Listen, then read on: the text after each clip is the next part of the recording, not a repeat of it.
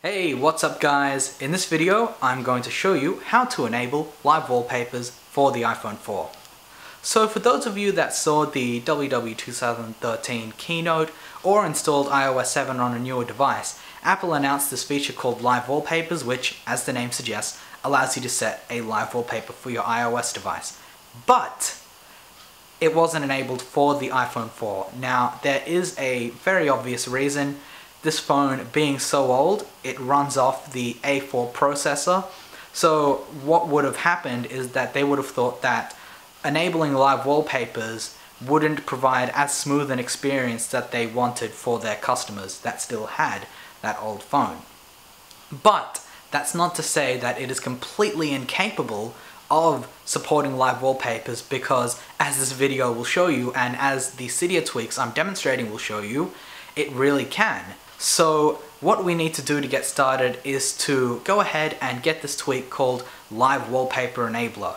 Now you can find this package very easily through Google. In fact, that's how I found it, and I got it off a My Repo Space repo, so it is very easy to find.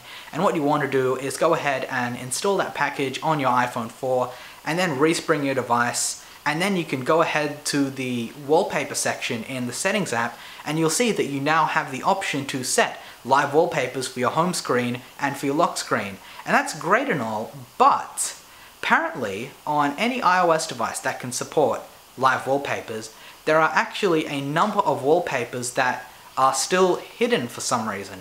So what we're going to do now is, if you want to enable those, you can go into Cydia and you can find this package on a default repo. So I'm pretty sure you can open up Cydia and go to the search tab and you can get this free package called HiddenWallpapers.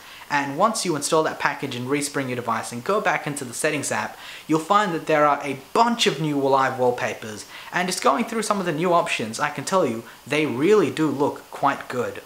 So that's it really. It's a very short video and I just wanted to show you guys how to enable live wallpapers on an iPhone 4, and for those of you that have any other iOS device, iPhone 4 included, how to get a bunch of new wallpapers that were previously hidden.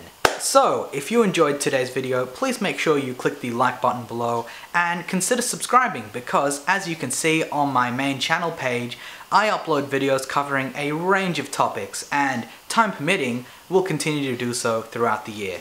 So once again, thanks for watching, and I'll see you all in the next video.